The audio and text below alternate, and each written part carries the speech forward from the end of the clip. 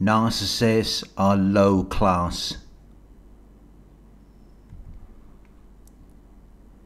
Narcissists are of a low and inferior standard, quality or social class, and I'm not talking about money. I'm talking more about their behaviors. Because many of them lack skills and education. They're irresponsible. They don't respond to the best of their ability. They lack the ability to do something well. They're uneducated. They show a poor level of education and of their awareness of themselves. They lack conscious knowledge of their own character and feelings. They're emotionally unstable. They show a pattern of behavior characterized by intense, unpredictable, and sometimes rapid changes in their mood, emotions, thoughts, and feelings.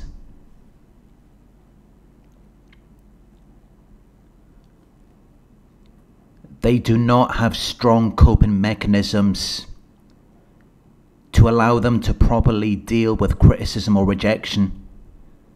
So instead they take it out on other people, where they will lash out at you emotionally or even physically, or they will even try to abandon you first. Because they're very afraid of criticism and rejection. They're very insecure about their reality, so they have to force it onto other people, instead of just letting people be themselves, because that would be a threat to the illusion, and that is what they're trying to maintain. Which results in them being very insensitive, to where they show no concern for your feelings. They're offensively impolite and bad-mannered. They're out of control. They act outside the boundaries of the lowest socially acceptable behavior. They may have money and success. They may appear stylish and sophisticated, but it's just an image, because their behaviors do not line up with who they're portraying themselves to be.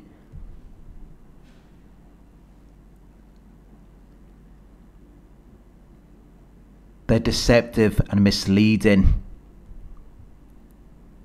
They give an appearance or impression that is different from the true one, to manipulate you into thinking that they share a common characteristic or quality, to make you think that they are stylish, admirably smart or elegant, when the reality is very different, because they're actually some of the most unsophisticated people you could ever meet. They lack refined worldly knowledge and tastes. They don't possess or display significant experience or knowledge about life and the world, so it's very easy to shock or deceive them, to where they find something you said or did to be unpleasant or offensive, even if you never intended to cause a negative reaction from them, which reveals what is beneath the surface. Because they get mad over little things. They're very petty. They focus on things that are of little importance. They turn molehills into mountains, and it's all their emotions.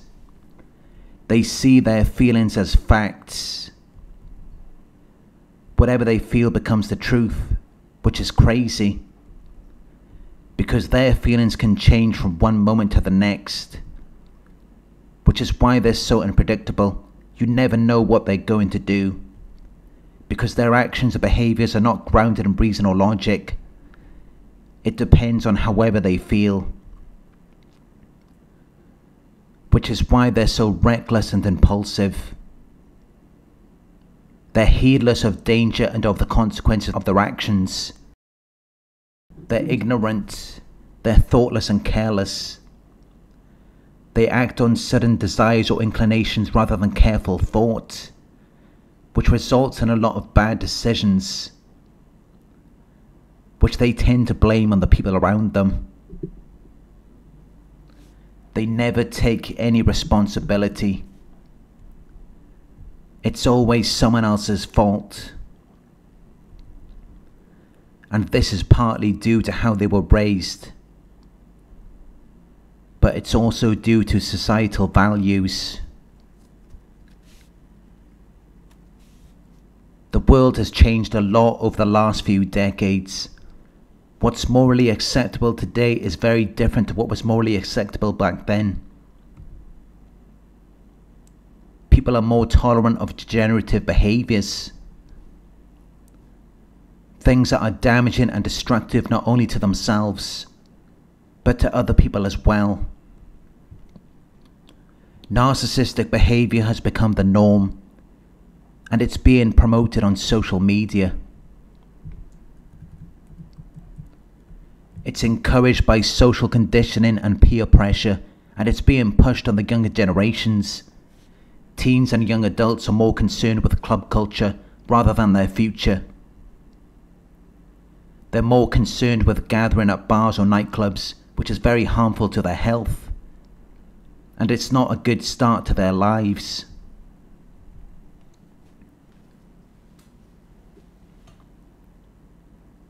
They study or work 9 to 5 jobs every day until they go out on the weekend, and then they're drinking alcohol, using recreational drugs, and having one-night stands with people who are not even concerned about them or their future, people who are not even concerned about themselves, because if they were, they wouldn't be doing that to their bodies, especially not on a consistent basis. But this is what they do, often several nights a week, until one day they get old and then they decide to settle down. But by that time it's too late, because now no high value person would want them, because they never took the time to work on themselves or to prepare for the future. They just wasted their lives away.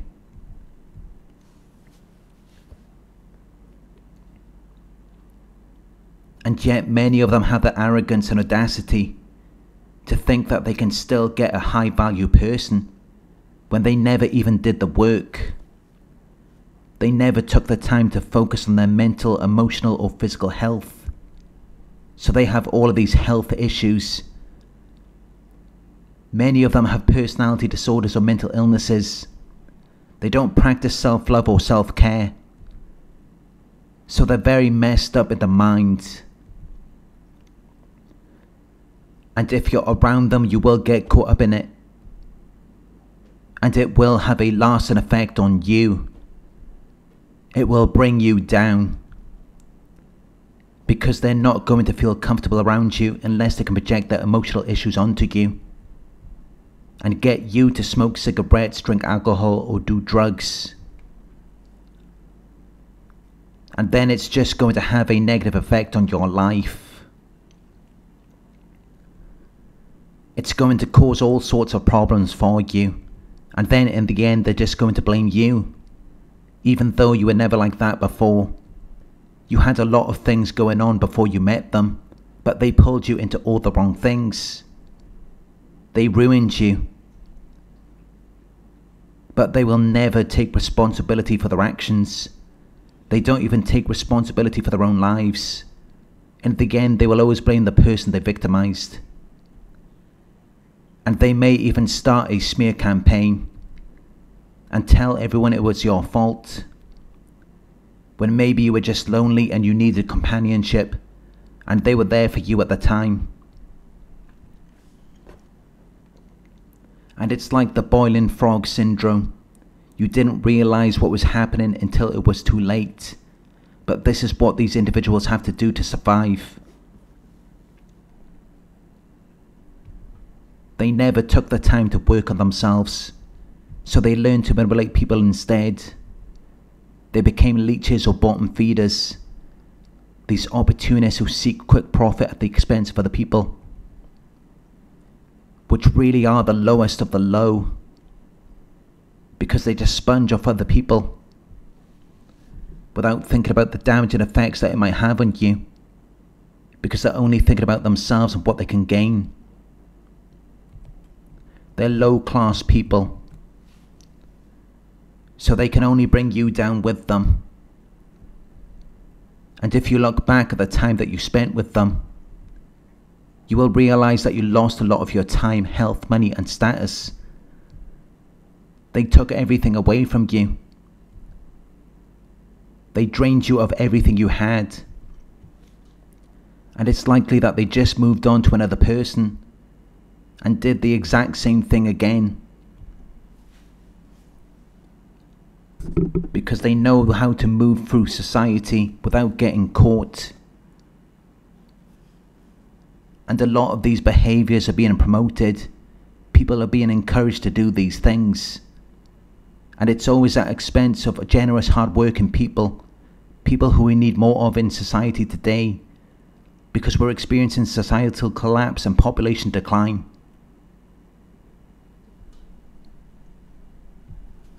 A loss of cultural identity and social complexity as an adaptive system, which is tearing society apart. Because now people are focusing on insignificant or relevant things, which were never noticed before. Things which are taking the focus and attention away from what really matters in life. And it's a result of these societal and governmental systems that have been created in the pursuit of social justice, to where generous, hard-working people are having to pay the price for other people's bad decisions, laziness, or misfortune. And this behavior is being encouraged. So there's no incentive for people to act right. And there's no justice when these behaviors are conducted. Which is why narcissists are everywhere. They thrive in today's society. Because they were never taught that their behavior is wrong. They've always been devoid of accountability. Because they're surrounded by enablers. And even if you don't enable their behavior, society and governments will. So there's just no reason for them to stop.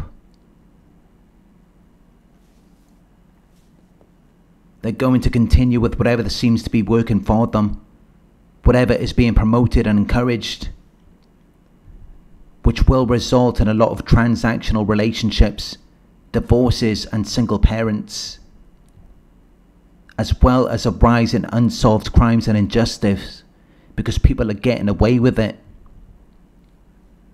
And they're getting away with it every day around the world, because no one is putting a stop to it. And it's because people are giving their attention to insignificant or irrelevant things. And these things are being promoted, such as feminism, transgenderism, and homosexuality, when this should only concern a very small percentage of the population. It's not something that everyone should be concerned about. And media and social influences and club culture are being pushed on the youth, to where most people today no longer even hold an identity of their own. They're just at the whim of whatever is popular or trending. They have no opinions or beliefs of their own. They're not concerned about their future. And it's already too late for a lot of these people. They've already gone down that path, and there's no turning back for them, because this behavior is being promoted and encouraged. And they're not going to take accountability. But it's not too late to bring back traditional values for the next generation, which is something that we must uphold for our children or grandchildren. Because if we don't do it, by the time they become adults, it may be too late. Long-standing beliefs, customs and practices just won't be relevant anymore. And you can already see it in the world today. It's having a negative impact on people's behaviors, because there's just no discipline or self-control.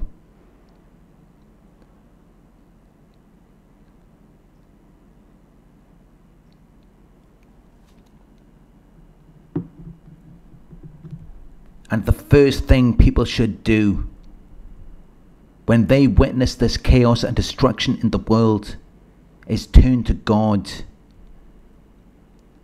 They should reflect moral, ethical, or religious principles. They should be concerned with the proper standards of behavior. They should adhere to a code of ethics and moral values, which may not be trending or popular. But we should do it because we know it's the right thing to do. Because there should be an organizational system and structure, a series of steps that will accomplish a specific goal. And that can only be attained with traditional values, knowing your duty and doing your duty, keeping your word without lying, and not cheating or expecting something for nothing, and instead putting in the work for your future.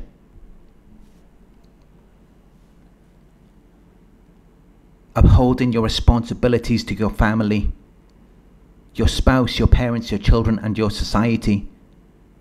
And sadly, this is just not what people want to do. But it's what needs to be done to create a stable foundation and future for our children, because otherwise they're not going to have a leg to stand on. There's not going to be anything left. Men need to know their purpose and duty. They need to have an intention and an objective for their lives. There needs to be a reason for why they exist. They need a sense of resolve, a strong determination to see something through to completion, despite external challenges, to solve and end these problems and difficulties. While women need to support men on their purpose, they need to know their role. And they need to be prepared from a young age to value marriage and family, instead of wasting their lives until one day they lose their looks and they stop getting attention from men and they decide to settle down with whoever is willing to provide for them.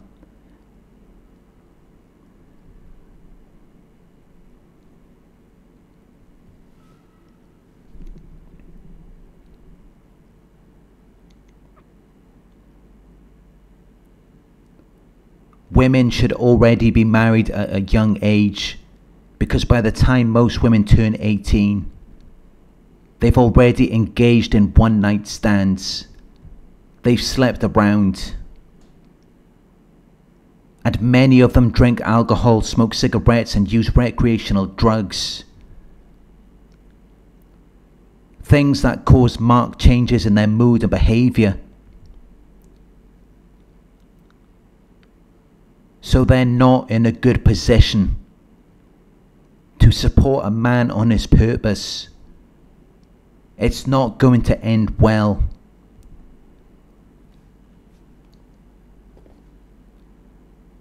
And it's not a fair exchange for a man who has worked all of his life and taken good care of his body to settle for a woman who has been used and abused. It might be very difficult for a man to cherish and respect a woman like that, because their value has gone down, while high-value men value innocence and purity, a lack of harmlessness and corruption, because we don't want anything to contaminate what we've worked so hard to establish, so we desire something pure, something that will not change or lower our quality. Because we made the choice to take good care of ourselves and our lives. And women should take care of themselves as well. They should be prepared to enter marriage before they're socially conditioned and pressured into undesired conditions and situations, and brainwashed by feminism and media influences. Because marriage will protect them from physical and mental illness. If they're with a man who is empathetic and takes good care of them. A man who can share their feelings and support them emotionally. The problem is that most high-value men are not going to be willing to do that with a woman who does not take good care of herself and value herself. People tend to take care of things that have been taken good care of. Things that have been valued and respected in the past.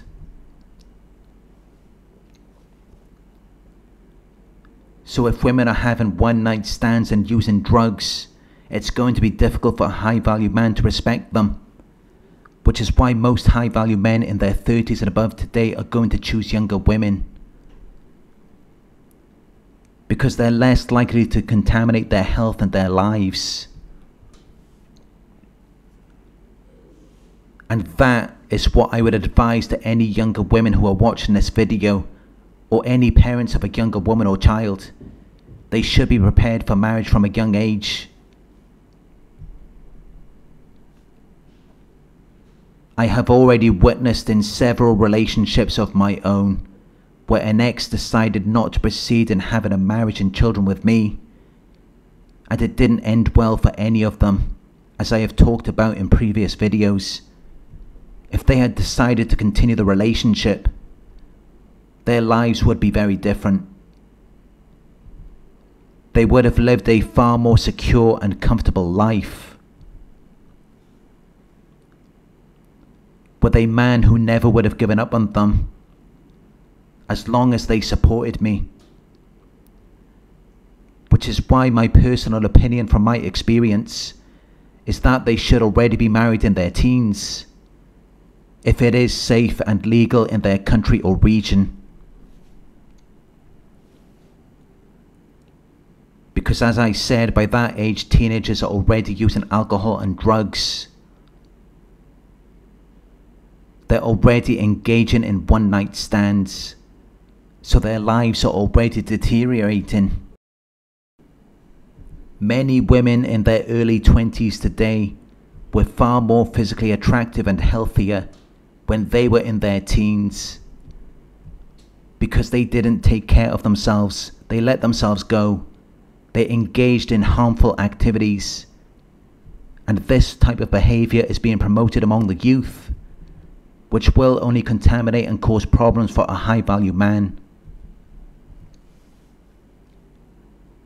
who will overlook those types of women and want nothing to do with them.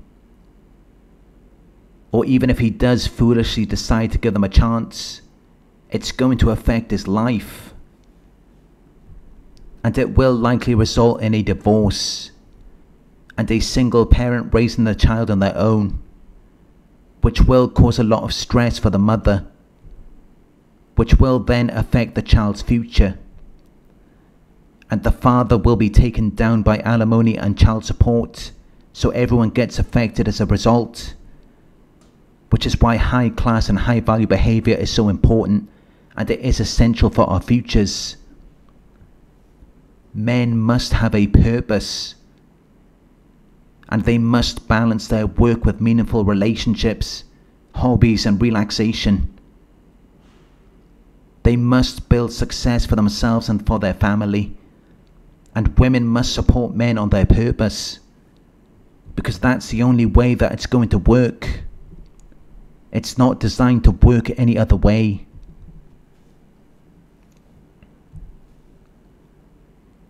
And it was always this way until the last few decades when feminism took over.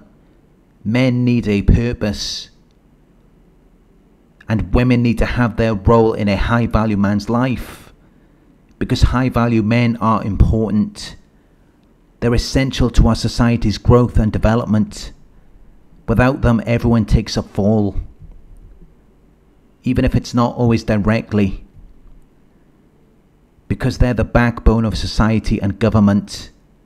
They're what keeps the system running. So they need support, otherwise societies will continue to collapse and systems will eventually fall apart.